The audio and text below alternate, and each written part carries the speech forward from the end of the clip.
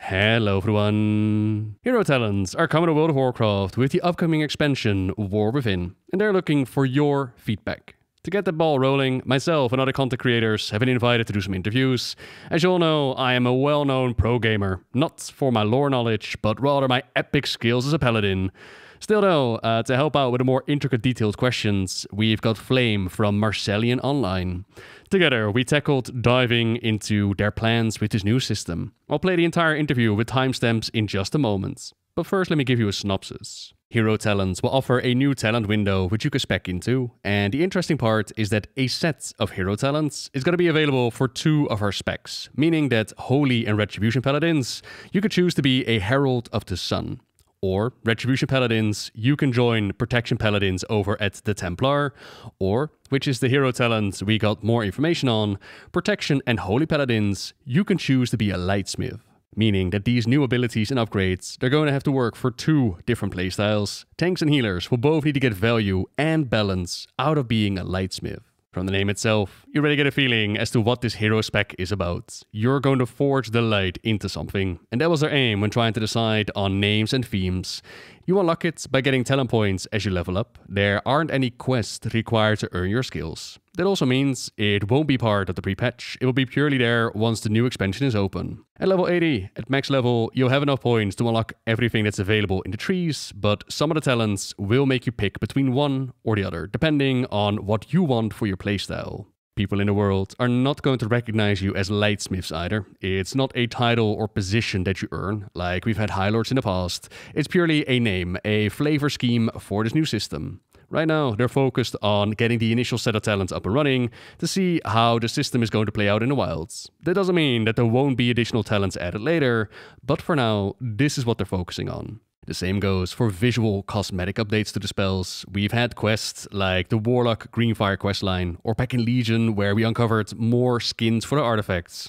We asked if those visual upgrades are in the works, and while it's definitely something on their minds, and they are looking for cool ideas, for cool suggestions, right now what they want to do is make the system work properly, and that's where they need you. That's definitely one of the major feelings I walked away with after this interview. They're very excited about this new system, and they want to make it as cool, as interesting as they can, but for that to work, they need feedback. Not just how the numbers are going out, not just that they should totally buff the Paladins and nerf all the other classes.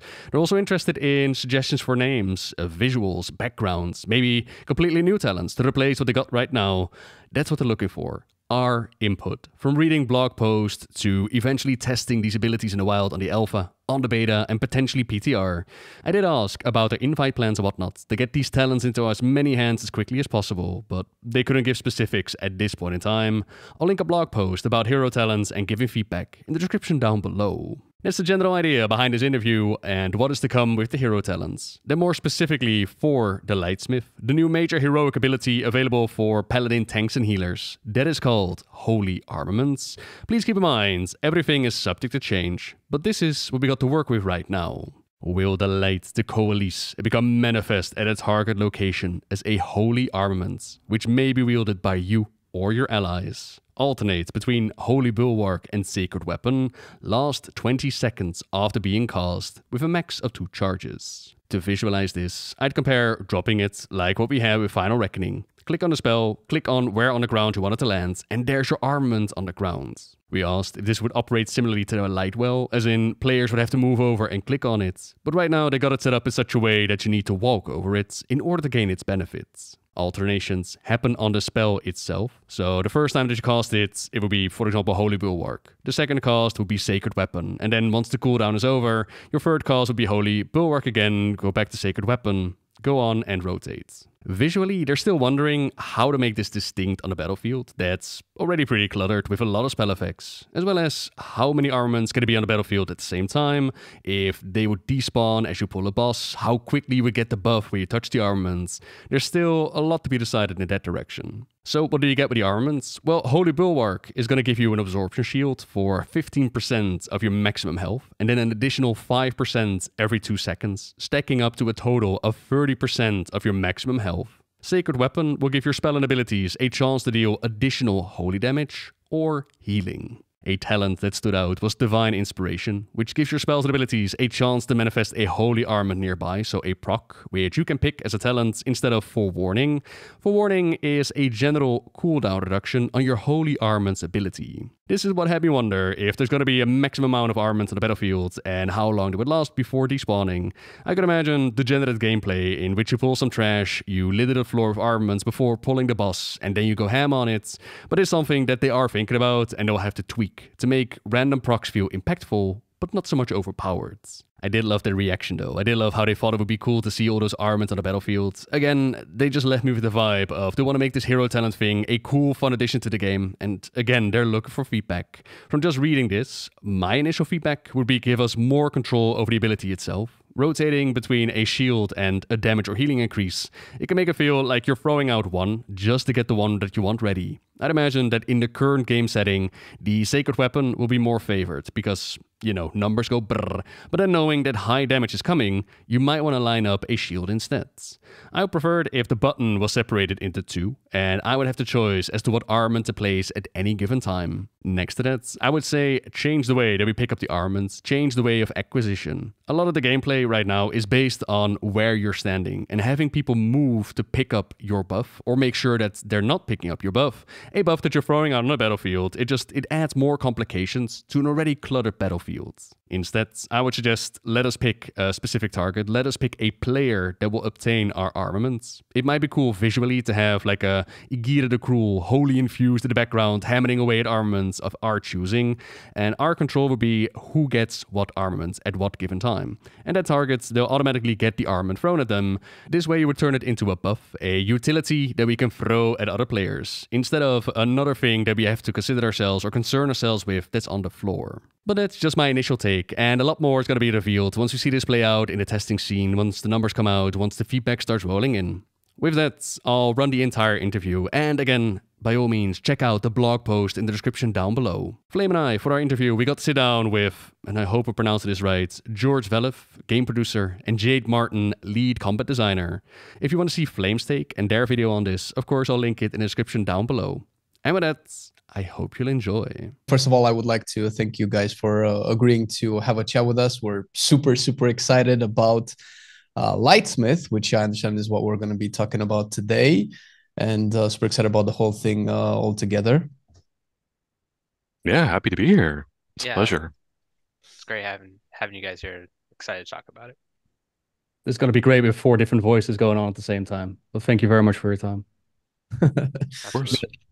Try to keep it a little bit clean. So yeah, I think we're gonna probably just get right into it so that we make the most of our allotted time and not keep you guys more than it's necessary regarding Lightsmith. And I think we're gonna start it off with Noble, right? Yeah, won't take up too much of the time. Some questions here. So we know that we're gonna get talents as we level up. Are these new talents, are they just gonna be available as we get into the expansion, or do we need to unlock them with gameplay or quests? Yeah, good question. So right now, hero talents are an extension of the Dragonflight talent tree system, right? You'll unlock the hero talent systems when you hit level 71, and you'll get your first point then. Every level up afterwards, you'll get 1 talent point until you hit 80, by which point you will have unlocked all of the talents within the tree. Okay, so it's going to be there. Are there already more talents planned for later down the expansion, or is this going to be it for the entirety of the expansion? You know, right now we're just focused on developing these for or within launch. We're building this out as evergreen, so it's certainly possible down the line, you know, maybe later in the expansion or future expansions, we do more for the system and it will evolve. But nothing new to share at this time.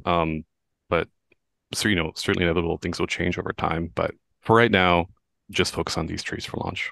Okay. With these new talents and new abilities, we're also going to get new visual upgrades.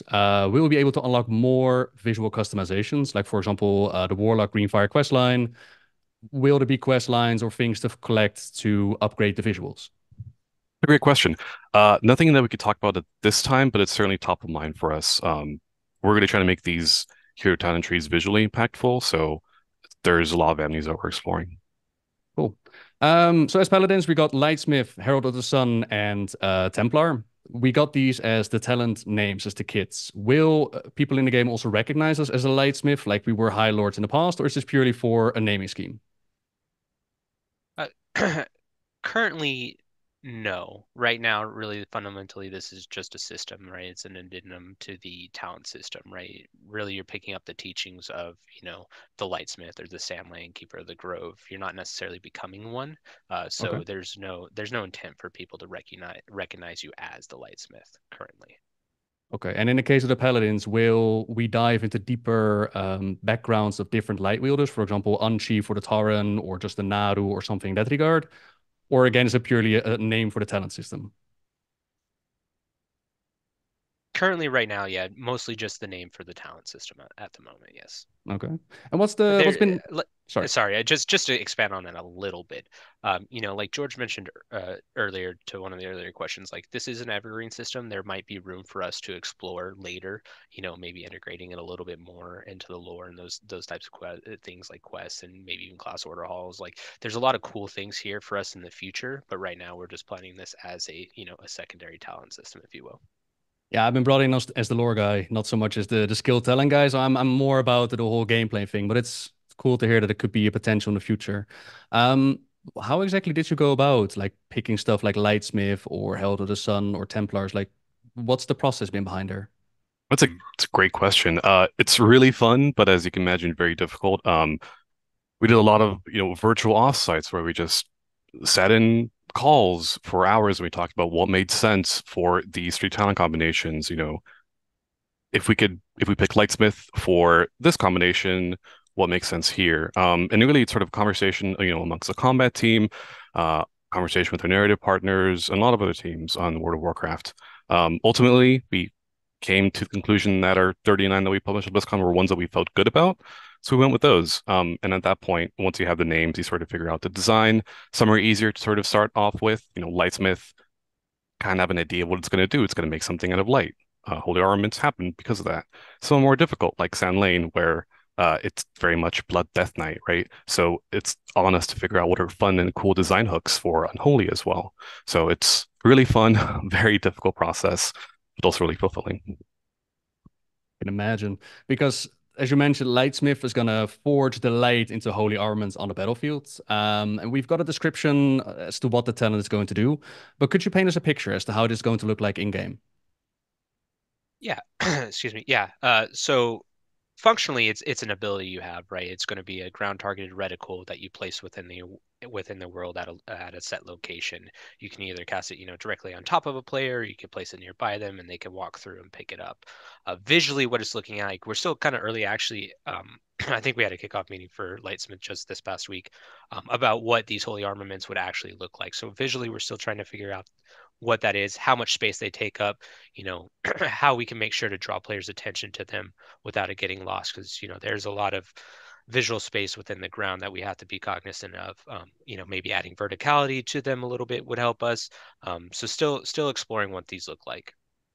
Okay, because we were reading through the talents, and it's not right now in this iteration, it's not like a light well where you have to move and click on it. It's you walk over it or you spawn it on somebody and they automatically pick it up. Yeah, exactly. So you'd walk over, pick it up. We're still trying to figure out what the trigger for that is. Like right now, it is walking it over it, but we're discussing should there be a delay so someone doesn't accidentally pick it up too quickly, or you give people time to react to it without feeling like they have to stand right on top of it, or even move out of it if they're not someone who wants to pick it up at that Yeah. time, right? So we're still figuring out how we want to deliver that mechanic fully, but we have an early version in that we're playtesting right now, actually. Okay, because right now the ability says that it rotates between bulwark and armament, so behind the shield ability and the weapon increase.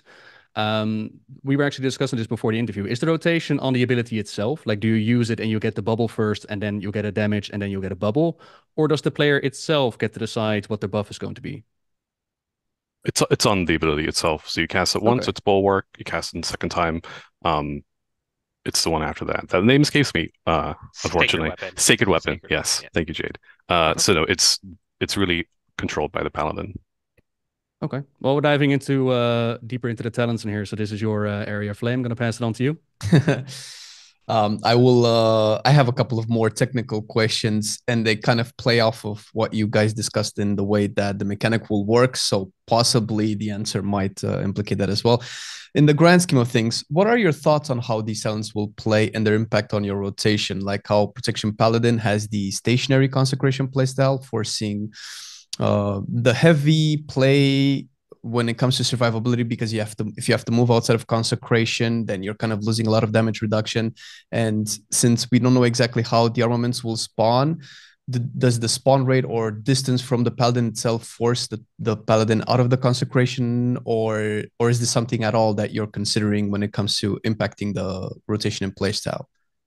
Yeah, generally speaking, we want hero talents to elevate your current rotation and gameplay style, and influence them, maybe have a couple of subtle changes here and there, but we're not looking to like upset the balance of what your core rotation is. So like, if we look at divine inspiration within the Lightsmith tree, which has a chance to spawn a holy armament nearby, we're not putting it 20 yards away from your consecration, right? Like it's going to be nearby your consecration. We're not going to force you out of it. Ideally, it's going to be really easy for you to pick up, or someone else in that matter. One of the cool talents within the Lightsmith tree is actually Solidarity, which anytime an ally picks up an armament, you actually get the benefits as well. So even if it does spawn maybe a little bit far away from your consecration, if you're playing prop pally, right, someone else can pick up the armament for you, and you will actually get the benefits too. So we are trying to take those things into consideration. That's actually lovely to hear. As a protection paladin, I like to feel safe in my consecration. You mentioned divine inspiration, and if I'm not mistaken, currently that is a choice node together with forewarning. And I wanted to ask, in the sense of these choices, making them feel um, kind of like a good choice. The choice node between this and forewarning essentially makes it feel that it relies entirely on whether or not forewarning makes the armament align with other cooldowns, since we don't know exactly what the cooldown is. If this will be the case, the chances of forewarning being preferred 100% of the time is very likely. Is this something you would take into consideration when designing and tuning cooldown lengths and reductions for the holy armaments and potentially other cooldowns for the paladin? Yeah, it's really top of mind for us. The intent with that choice note specifically is to account for situations where there aren't, immediately obvious uses for the armament, where a player doesn't necessarily need or even want to plan out these cooldowns. Or if there are critical moments that are covered by baseline uptime and bonus procs versus bonuses. You know, it should be expected that a well-timed armament and a well-targeted armament is better than a proc, but a proc is also better than something that is unused. So we are giving ourselves a lot of tuning ups for these. You know, conversations like that are conversations we have every day. Yeah, just to chime in a little bit there, like this is the type of feedback we definitely want from players as well as we go forward with these, and kind of part of the reason why we're getting these out early, is to get these kind of feedbacks on choice nodes or even just talent tuning in general, right? Another really just I just wanted to caveat real quick is an important thing to know is like these numbers aren't final. We try to get them into the numbers into a sane state for our internal play testing and stuff, but it is very likely that we will see these numbers change before they become available in public testing. And what is your philosophy behind it right now? Because you mentioned these hero talents should not be part of your core gameplay, should not be dominant. Are you looking for it as in, you can pick it up or not, it doesn't really matter? Or does this something that you really want to time in a fight itself? Oh, they're so they're going to be impactful in terms of overall player Okay. power for sure. Like these, like you're not going to want to skip, being Lightsmith, right? Like that would just No, I of course, yeah. wouldn't recommend. You're definitely going to want talented. You're going to feel the impact of these talents. Um, Really what I was stating earlier was we don't want to necessarily force a player into like one particular play style while abandoning all other play styles if they want Lightsmith, right? We want these to be inviting to everyone, no matter how they play the game. So we're looking at ways we can do that to the best of our ability. But yeah, these will be very impactful talents for sure in terms of overall throughput. Cool. Oh, great. So follow-up question. Well, kind of it's in a similar vein. Regarding the Valiance talent, right now it says consuming Shining Light or Infusion of Light extends the duration of any active armaments by 3 seconds or reduces the cooldown by 3 seconds if none exist. My main interest would be will there be a cap on how much extension one person would be able to get, and how will this balance work with Holy Bulwark, which seems to want the extension of the 30% buff more than the cooldown reduction, which implies you would have to re-ramp up, let's say, the cooldown or the buff strength instead, if a choice between the cooldown reduction and the extension was presumed, of course. It's a great question on the cap. Something we probably should talk about on our end, which is, again, the point of this early feedback that is really important for us. Regarding the bulwark, it only stacks up to 30% if the wielder isn't taking damage. So if a player chooses to extend bulwark in order to give that buffer for an upcoming damage event, that's really their prerogative. Choosing to extend one armament functionally delays your next cast of the other. So it's a trade-off in a balance of your priorities. Great, great. Those kinds of choices are always impactful and fun to have in a spec, and it's nice to see that you're actively thinking about these. Jumping in real quick, by the way, sorry. There's also the talent that you can have armaments randomly spawn on the battlefield. Are there any ideas as to how many weapons you want on the field at any time? Is there like a despawn timer, or is there already something that's being considered? Definitely something to consider. I would have to check in to see if there's a current cap right now. I think that the proc is infrequent, and like it's enough to be exciting, but not so much that you're going to have 20 armaments on the battlefield at any given time. But looking at it, gut check, I'd say probably I wouldn't want to see like more than 3 of these from an individual paladin active at a time. But again, these numbers are made up, and we'll have to make sure that we have something that makes sense for the health of the overall gameplay of it. Yeah, I've been watching the Race to the World first. I've seen degenerate gameplay. I could imagine them pulling trash, putting all kinds of armaments on the battlefield before pulling the boss, and then have all these buffs up. That could be. So yeah, in that regard, I don't think these things would last indefinitely. Like we want to make sure that it's generous enough that people feel like they have time to reach them, but not so long to make it feel like you have to pick them up. One thing I think we would definitely do if it's not already in set up internally like this is have it clear anytime a mythic encounter is pulled, okay, or ends either way. That way you're not stacking these up. 20 would be cool though. Just saying. We wouldn't do it, but it would be visually cool. Mm. I wanted to also ask about specifically related to Hammer and Anvil. Right now, it says Judgment critical strikes cause a shockwave around the talent, dealing additional holy damage or healing at the target's location, strictly reliant on it being a critical strike. When designing effects that are based on stat priorities, will there be a consideration for how the same stat affects both specs, since crit is historically desired for holy paladins, while protection usually favors haste, mastery, versatility, most of the time more than crit itself? Yeah, so this is this is something we're definitely thinking about, and we definitely are giving ourselves tuning knobs to account for it, right? Gonna make up numbers here real quick, just to kind of paint a picture. But like, let's say for Holy Paladin crit, the node is 5% crit, but to get roughly the same throughput value, protection is going to need it to be 10% crit, right?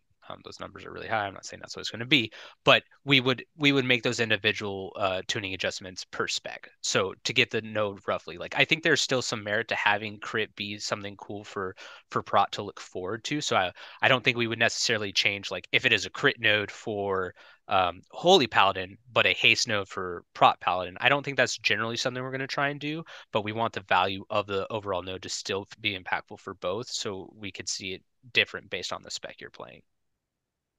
And kind of piggybacking off of this, if at any point in time this talent becomes, so you mentioned you have tuning knobs, which is fair. If at any point in time this talent becomes increasingly strong, let's say in the case of Prop Paladin, that they would probably alter their entire gearing process to favor more crit just to get more effect out of this one. I would imagine that you might be tuning that as well to kind of keep the balance between let's say a protection paladin wanting to get crit and also be able to survive, since crit is a little bit RNG when it comes to survivability as a tank. Yeah, definitely. That is something we definitely want to be cognizant of. If this one singular node is so strong that it's driving the entirety of your gearing decisions, that probably means the balance is off somewhere there, right? Like that's probably a little too impactful for an overall node in that regard. But if it slightly changes your your gym or your enchant priorities, I think that's totally fine. That seems within a realm of acceptability to me. For sure, for sure.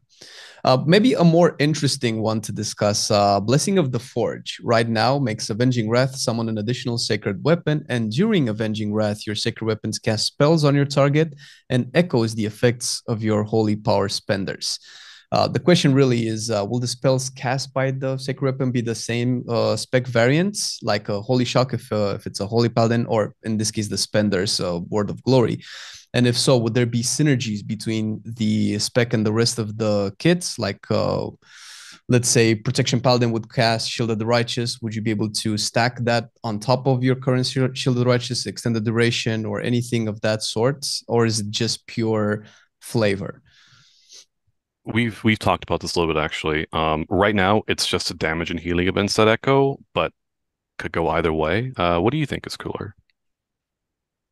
Well, and I mean, the thing that comes to my mind would obviously be replicating the spells and echoing the spells. That sounds like a cool effect, but I imagine that would be a balancing nightmare to factor all of that in. Not to mention that in terms of Protection Paladin, since I'm a little bit more familiar with it, gaining a max duration of Shielded Wretch is not particularly difficult. So in some sense, it might even be a little bit less impactful if that would be the actual intended effect. Gotcha. Yeah, I mean, like I said, for now it's just a damage and healing events, but feedback like that is really important. So something to keep in mind. Right now it can go either way. Cool. Yeah, I think one of those things is just identifying the overall effects and impacts of having it interact with every single talent synergy along those lines, and whether or not that's just really something that we could actually do without making it super overpowered, right?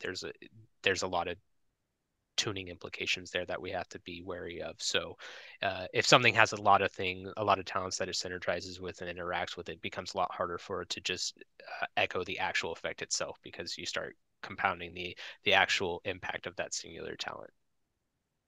So I do hear you say a lot of times now, like that would be cool. That would be cool to be put on the battlefield, or what would be more fun and interesting. Is that something that you're looking for in the feedback as well? Like, are you open for completely new talents, or are you more looking for specific numbers and interactions? Uh, I would say both. I think anytime like someone has an idea of something where it's like, hey, tuning, if the feedback is, hey, tuning isn't here, this choice node is not necessarily interesting, that is good stuff for us to know. But if there's something, an idea that comes up from a talent was like, this talent's really cool, but it would actually be super awesome if it also did this too. That's the kind of stuff that we love, that we read, and it's stuff that we can act on, so long as it makes sense for, in this example, Lightsmith, right? Mhm. I'm always open to that kind of feedback personally. Yeah, when we published our Dragonflight talent previews, what we published was an early look, and those changed quite a lot from alpha to beta to live. So really anything is on the table. If something sounds weird and it should be renamed, that's great feedback. If something doesn't make sense for the fantasy of Lightsmith or Sand Lane or Mountain Thane, that's also great feedback. If something's really overpowered, it's great feedback. Anything is on the table right now. The Really. windows are open. Okay. Windows are Well, open, yeah. Great, great. Um, a few more, well, actually, two more specific questions again, since we usually dabble a little bit into the numbers and the math of everything. Specifically, in relation to Rite of Sanctification. Right now, it says imbue your weapon with the power of the light, increasing your armor by 5% and your primary stat by 1%, and it lasts 1 hour. While a Rite of Adjuration imbues your weapon with the power of light, increasing your stamina by 3% and causing your holy power spenders to sometimes unleash a burst of healing around the target. Obviously, there's no numbers actually associated with it to kind of put it into perspective until we actually get to test it. Historically, main stat buffs have been vastly superior to secondary effects or even stats like the 1% main stat. Stamina seems to behave more like a secondary stat nowadays in terms of its overall value to a character's, in this case, survivability. Assuming balance in tuning is addressed as well, would there be a higher consideration for underdog stats like stamina, armor, and essentially damage healing procs, so we don't feel like we have to get the main stat buff, since that would always be like the safest option, or the more generic one that would function across the board in all content? Yeah, definitely. Like you mentioned, tuning on something like this is pretty tight. It's a fine balance, but really the intent behind choices like this is that they're close enough so that you can make situational or preferential decisions between something that is reliable, like stats, versus something that's like a proc and has, variable applications depending on the content that you're doing. All right, all right. And one last thing that I particularly wanted to know most in the functionality of the talents as well, for divine guidance. For each holy power spender you cast, your next consecration does additional holy damage or healing split across all enemies, up to a fixed total. And Blessed Assurance, casting Holy Power Spender increases the damage and healing of your next Crusader Strike by 100%. Again, we're talking numbers, and I understand that the numbers are very subject to change. And assuming that that's the case, currently both specs, in the sense of the meta that it is in the current patch, take little to no consecration synergies within their builds, while Crusader Strike for both of the specs and what it transforms to for protection is a low impact ability in terms of its damage output. How would the hero talents affect your class and spec talent builds if the damage increase to, let's say, like the 100% increase to Crusader Strike would be something impactful enough that people would want to choose Blessed Assurance over Divine Guidance? Sure, I can tackle this one. Yeah, so talents like these are kind of outlets for us to give separate tuning knobs for holy armaments. And the numbers are, yeah, as you mentioned, are very subject to change, as the tree really. And so ideally we're going to make these as close as possible within each other. Now, to the meatier part of the question, um, talents in terms of synergies and what's taken in the current impact of things like Crusader Strike, um, we are looking at the core and the base spec trees when looking at hero talents to make sure that these things are both viable as you progress, right? Um, Reworks or updates to tuning are on the table where appropriate, right? We don't necessarily want to change your existing gameplay. We talked about this with consecration, right, earlier, just to make a hero talent tree work. But if there are things that are so obvious that, like Crusader Strike is just really a low attack ability, like maybe that really shouldn't be the case. Maybe it should be a little bit more impactful, right? So maybe that is a case for us to actually increase the viability of it a little bit. Not just for the hero talent tree to work, but also just to give you a more interesting, if you're not playing Lightsmith, like maybe Crusader Strike should feel a little bit more impactful as Paladin, right? And so that gives us the opportunity to one, give us a different trigger for hero talent trees, but also give players something more interesting to look forward to if baseline or core rotationally. Hopefully that answered. I kind of got off in the weeds there a little bit, but No, that's good. Mostly the question came from the implication of consecration being stronger and stronger, which I'm not necessarily.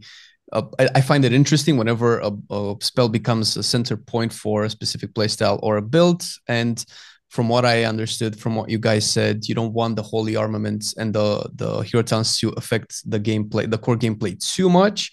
And when this addresses specific spells like Consecration and Crusader Strike, as a prop paladin or holy paladin, I would wonder, oh, do I now have to talent more into consecration talents to make the synergy more impactful, or to make the hero talent more impactful? That's kind of the area of the question. yeah, and really it's just trying to find that balance for us is really what we're trying to do. Ultimately, we want you to feel like you can play your core class however you like. The hero talents are going to enhance that. That can be tricky, but again, this is actually really good feedback from the community. If something is swaying too much in one direction and it feels like you're kind of losing a little bit of your core identity, like those are things that we want to know, things that we want to make sure, well, one, does that feel good, or does it feel bad? Do you want to see more or less of that? Like how we can go about making these hero talents as exciting for everyone as possible, no matter which hero talent tree you're playing or spec. Great, great. That's so far off the top of my head. I bet everybody is curious to test them out whenever they're available on for testing. I think Noble has a few more things to say. Yeah, I got two major questions. Well, three, but two major questions. First of all, I would ask, what would be the best question to ask you all about the hero talents? Like, if something you have a platform you want to say about the hero talents to those that are watching right now, what would you tell them? Sure. So the most important thing, we We want your feedback, right? It's part of the reason for this really big push to get these in front of players as early as possible. Our goal is to have the majority of these in and play testable by the first public testing when that does become available. Some of the good things that some of the really good feedback that we would love to hear is, how do you feel about the fantasy of the tree and how well do the talents embody it? What are your thoughts on how these talents will play and their impact to your rotation? What is your impression of how these talents will affect your class and your talent builds? And even the feedback on the names of the talents themselves or the visuals. We talked about visuals a lot here. Like, are we hitting that fantasy with the visuals that you're seeing? Are we selling the identity of the Lightsmith to you? Those are really important to us, and I think I would love to hear what the community has to say there. And the best way to give us feedback is honestly through our forums. Our community team does a great job of organizing them and making them concise so that we can sort of open up a thread and read, all right, here's our Lightsmith feedback. That being said, we read, Reddit, we read Discords. If you make a TikTok about Lightsmith feedback, I'm probably going to watch it at some point. So really, it's on you, the community, to figure out how you want to present that feedback. The only thing is written feedback is usually easier for us to parse, but really everything's on the table. And we're really looking forward to your feedback. Cool. Yeah, we're going to have links, I believe, in the description as well, where feedback can be left. You mentioned getting these talents out on public testing as soon as possible, whereas at BlizzCon, we were told that we're going to see the first iteration on alpha. What exactly is your design philosophy behind releasing these talents? Like, what can we expect down the line? Sorry, do you mean what is expectation for these when they hit public testing? Oh, no, more like where can we test these? Because we want to get as much feedback as possible. But in general, in the past, alpha, beta have been closed off if pre-order or lucky to get invites, whereas PTR is open to people.